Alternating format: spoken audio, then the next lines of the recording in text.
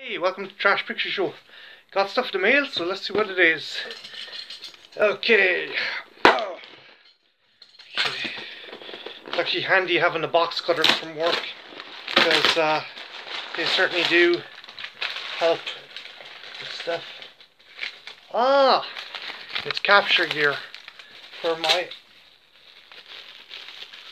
Pachycephalosaurus.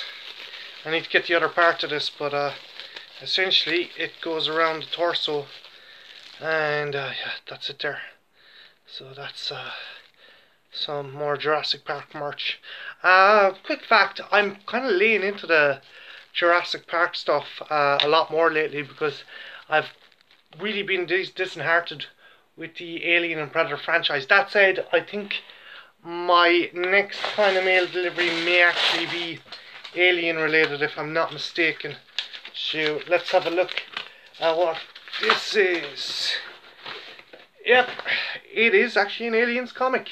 Dead Orbit by James Stocco.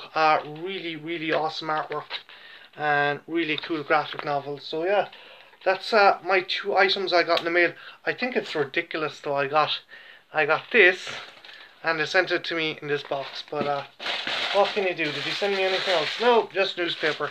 So yeah, that for this size piece of capture gear. If you guys get a chance, definitely check this out. I actually read this.